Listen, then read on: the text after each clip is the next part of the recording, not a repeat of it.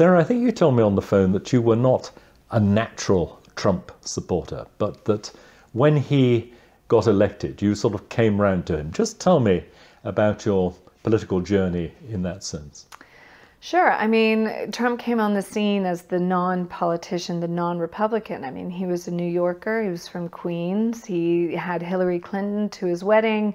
He had given to Democrats and Republicans alike. And as a conservative and a constitutional conservative, I was thinking, how is this guy ever going to deliver on anything I like? He doesn't live a conservative life. I'm not sure I trust him on the social issues or... You know, yes, he's a businessman, but he's, you know, he likes to spend. You know, I wasn't sure about him. But you came round to him, did you? I did. I didn't vote for him. I didn't vote for Hillary. I left it blank because my conscience in 2016 couldn't decide. But then he started to form his team around him after he got elected. And I must say that when he was elected, I think it was one of the most memorable and happiest times that Hillary Clinton lost. And so I think I probably was a Trump voter, but didn't know it because I wanted Hillary to lose so badly. But he did form a conservative cabinet and brought some really interesting people in, such as Larry Kudlow, who was Ronald Reagan's cabinet secretary for Office of Management and Budget. And with Larry Kudlow at the helm, I knew that the economic policies were going to be fantastic. And sure enough, supply-side economics dominated the Trump administration in the first term, which started to turn my head. And when the tax cuts happened, I was so chuffed, as the English say. I knew that the economy would bounce back. And then I have to say it was his judges to the Supreme Court, particularly his defense of Brett Kavanagh, who had completely unsubstantiated claims against him, ruining his life and his reputation, hard-earned. And I like the fact that Donald Trump stood behind him and got him on the court. You began to see, did you, well, don't let me put words into your mouth, but did it become clear to you that in the culture war, the wider culture war, Trump was on the right side of things as far as you were concerned? Yeah, I mean, he immediately came out of the gate as pro-life. He attended the pro-life march, the first time a sitting president in his first term has ever attended. I mean, he was passing executive orders for freedom of speech, protection of freedom of speech. I mean, he clearly was embracing the cultural right.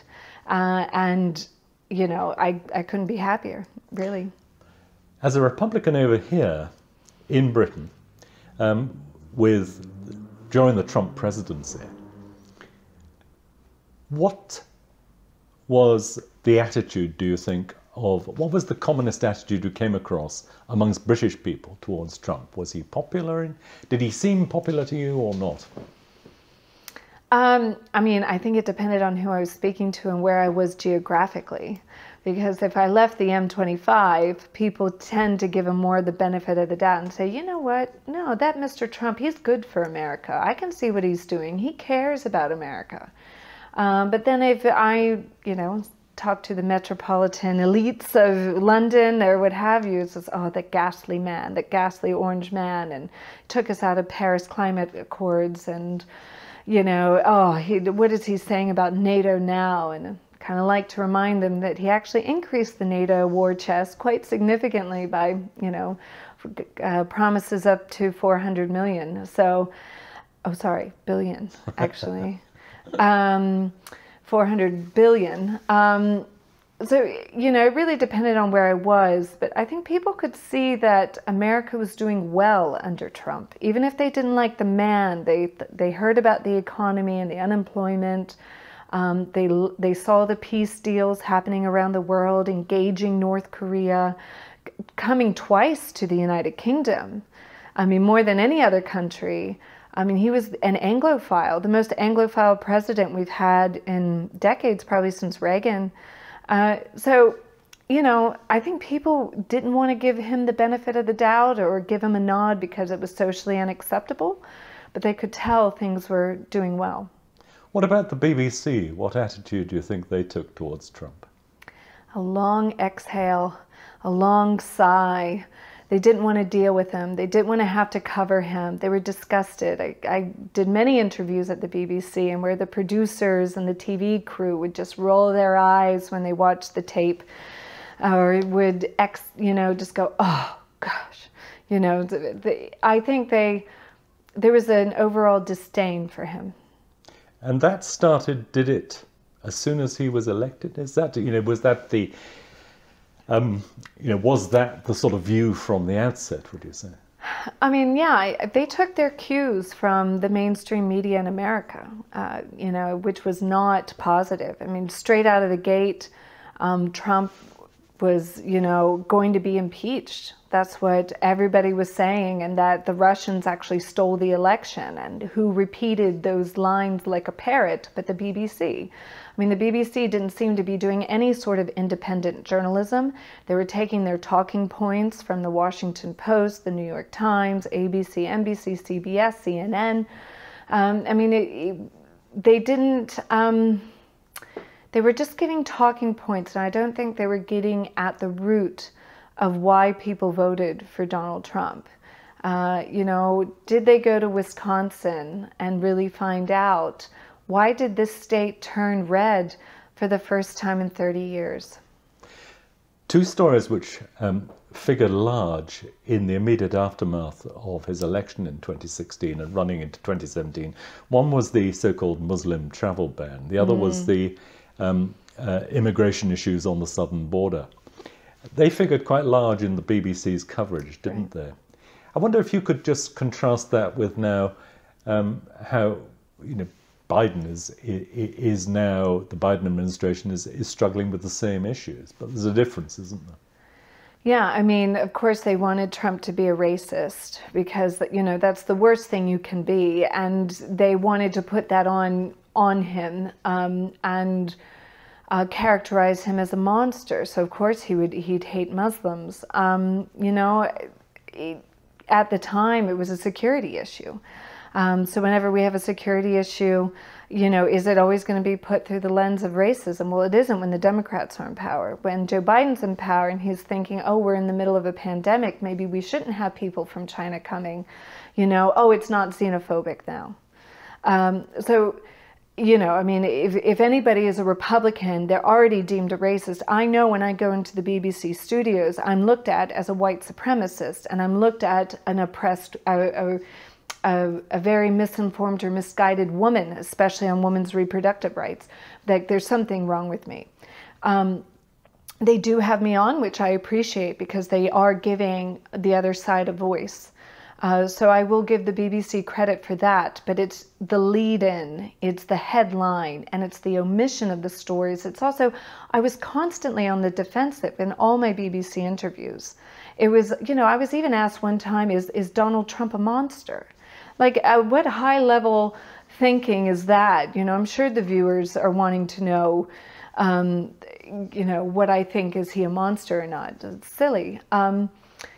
But it's also, when it comes to the immigration, like southern border immigration issues, like, yes, we were having a humanitarian crisis at the time that was completely overwhelming the system, and we didn't have enough judges to process all these children and families, but we weren't going to let, Donald Trump wasn't going to let them just wander into the country hoping they show up for their court date.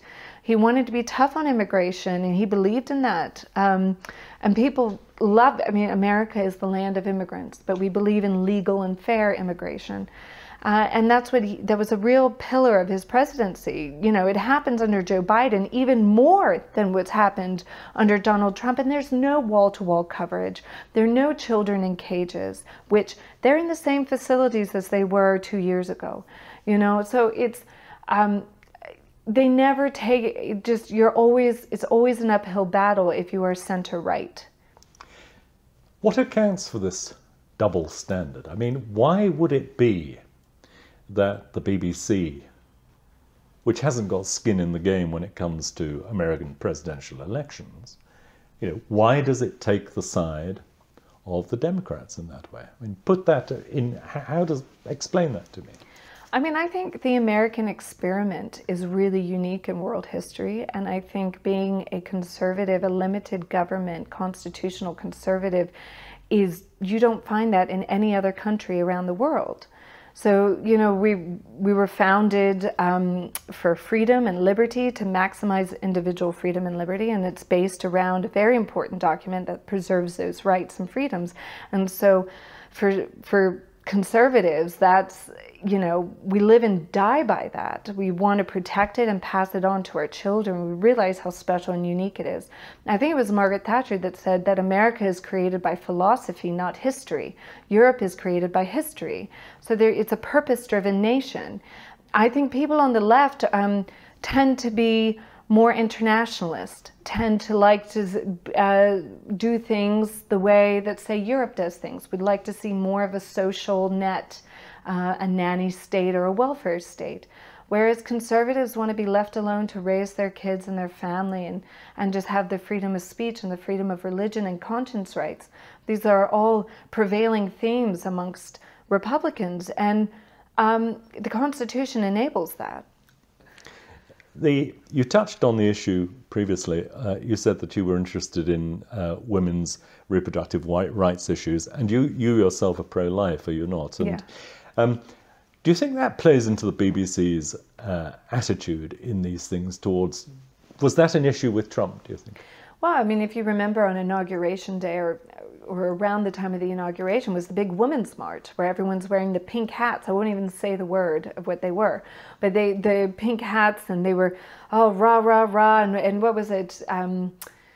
And it was basically a pro-abortion rally of women and feminists and Madonna, and then, of course, the wonderful Palestinian activist Linda Sarsour. I mean, you love it when you're in the company of people who've been accused of terrorism before, you know. You just gotta love that. But they were real cast of characters, and I know that it was portrayed over here as a real positive thing, that women were fighting back against the big bad orange man, and that doesn't categorize all women. In fact, I think it was white women that Hillary Clinton lost. More white women voted for Trump, which of course the left can only see through the eyes of race. But I think it does have to do a lot with cultural values. And, you know, the younger generations, especially with the aid of technology, are seeing that, you know, life does begin at conception. And life can survive out of the womb much earlier and much earlier. So, you know, the younger generation are coming around to a more pro-life position, even if they may hold economic left-wing views or environmentally left-wing views. When it comes to the right to life, I think it's winning.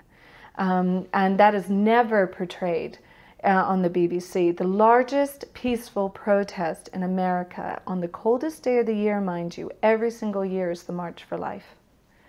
And 100,000 people or more gather, mostly over, I would say 65% are young people. Constant reference to this particular debate was made every time the question of candidates for the Supreme Court came up during the Trump years, didn't it? I mean, it was something which was seen as being a very negative thing as far as the BBC was concerned. Yes, and that's exactly where the bias is there. I mean, whenever he put up a court nominee, it was always put in the negative light because he probably was going to vote down Roe v. Wade. Again, getting their talking points from the left-wing American media. This is why they went after Brett Kavanagh with such fervor, even though completely unsubstantiated claims against this man.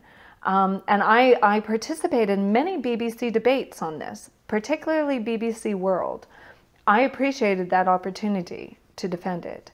I wish it was actually done more on BBC Woman's Hour or BBC One would be nice. But, you know, and then, of course, when Ruth Bader Ginsburg dies, it's a coronation. I mean, it's almost like a state funeral for her, you know.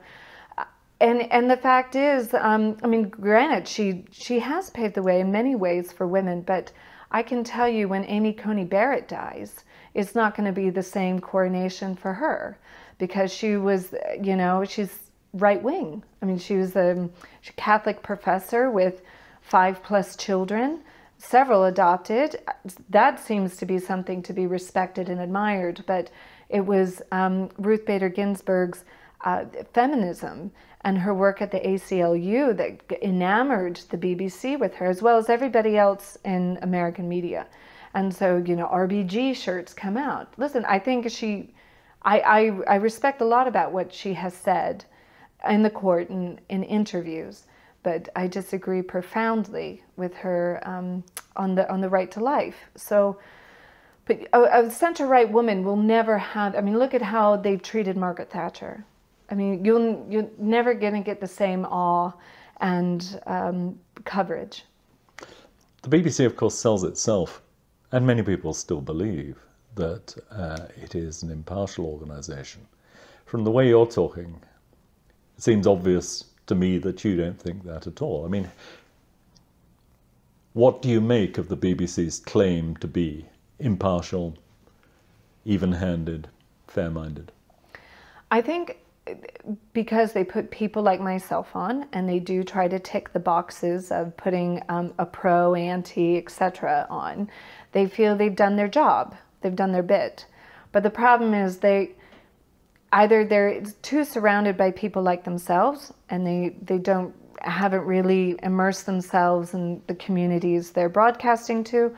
So they don't understand how their questions and how their storylines and their headlines can seem biased to others. So maybe it's naivete, but they also have really big degrees and come from really big universities. So I don't want to give them too much of the benefit of the doubt, because they have a job to do. And they need to go into the hinterlands and really understand, you know, why is it that the GOP is now turning into the party for the working class? You know, why is it that, you know, you look at a map after an election and it's solid red except for the coasts and the cities? Is this really a good long-term election strategy for Democrats? Is focusing on identity politics, aka diversity, the environment, feminism, like, you know, really good for them? But they can't question that because they've embraced these identity politics topics as well, not only in their hiring, but in their reporting. I mean, when Prince Philip died, I don't know the name of the journalist, he's very famous, you would know who he is. He was just commenting over and over again, don't you think that the Duke's legacy is his conservation? Is his focus on conservation? What about his work on the environment? Wasn't that just amazing? With every interviewee he made, even though they weren't making that point at all, and when he was talking to friends of the Duke and people who knew him. But so I just think that, you know, when you embrace identity politics as an organization, it's very hard to report how other people view that in a non-biased way. The 2020 election, which Trump, of course, famously lost, there were aspects of the reporting of that which struck me as odd. I don't know what you made, for instance, of. Tell me about your view of the way, for instance, the BBC covered that election. In particular, some of the stories that arose during it, you know, the way the Black Lives Matter thing was used as an issue, the Hunter Biden story, Antifa. Do you think the BBC did a fair job on those things?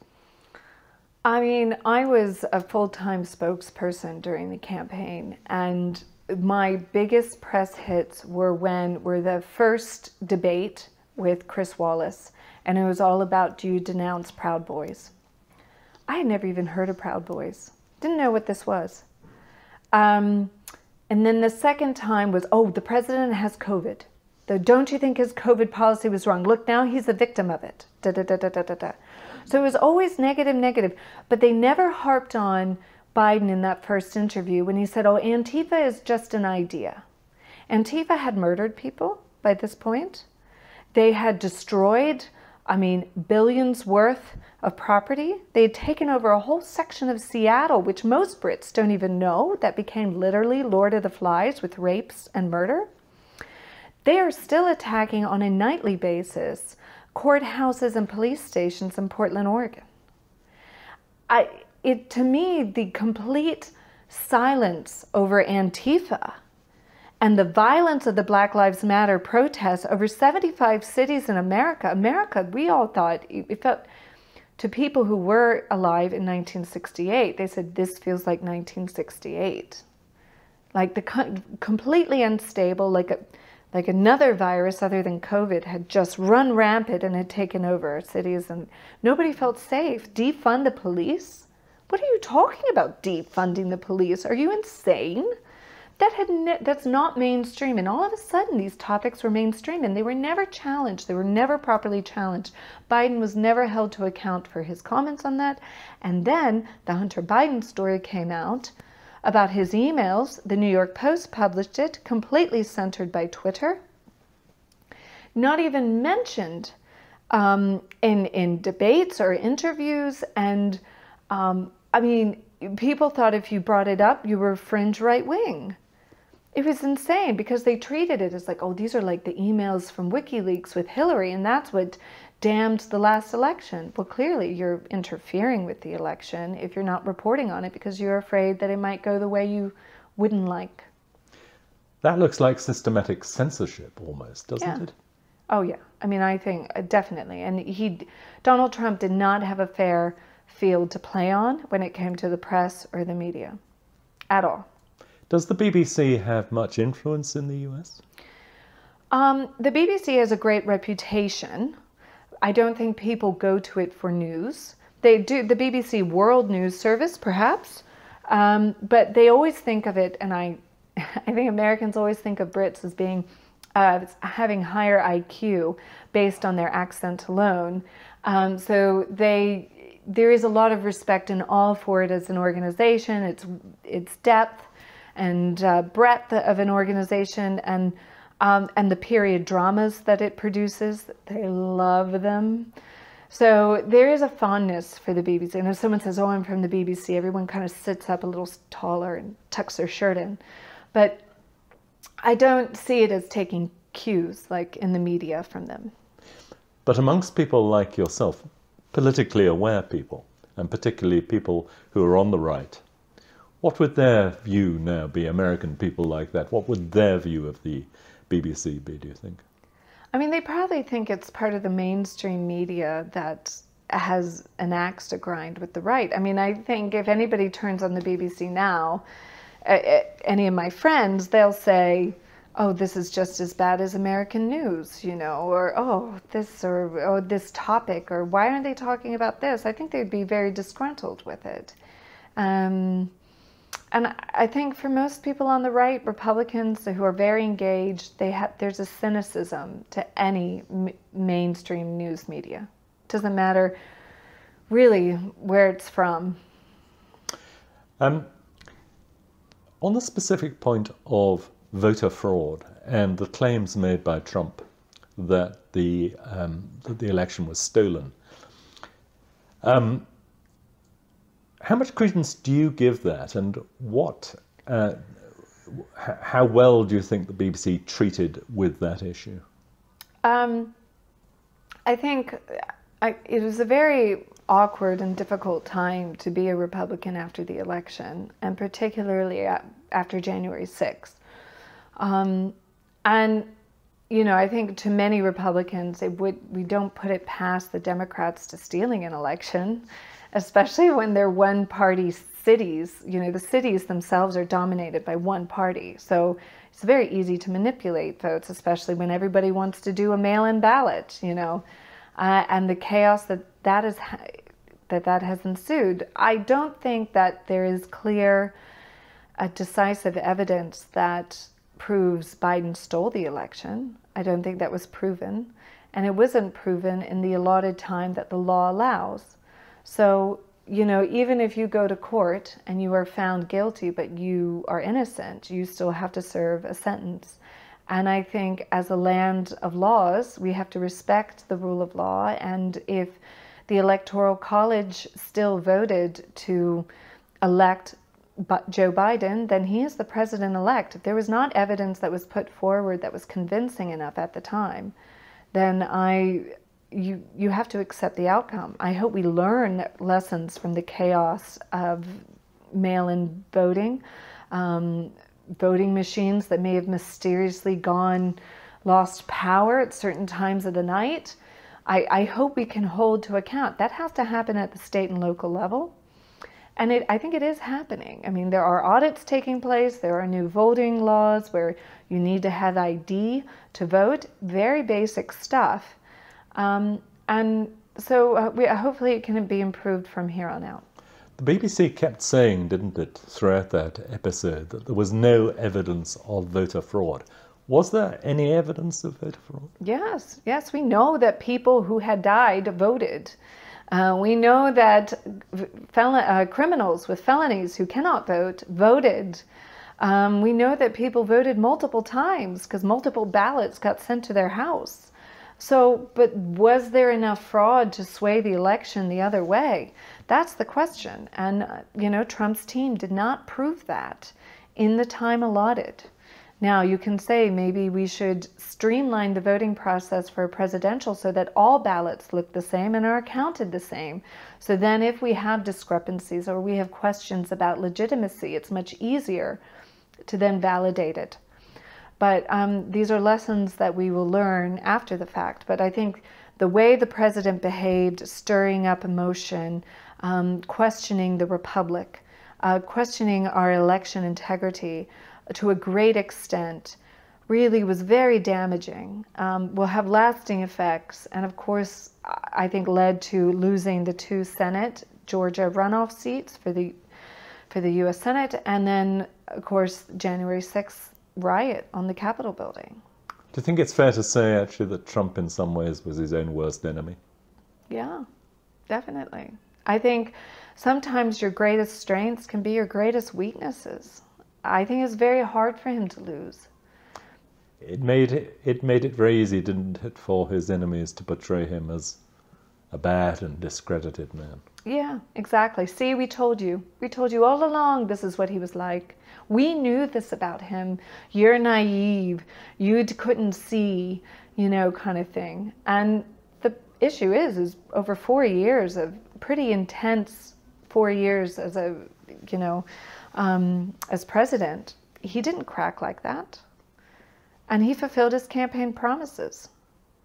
So I stand by my decision for voting for him on the information that I had when I voted. Sarah Elliott, thank you.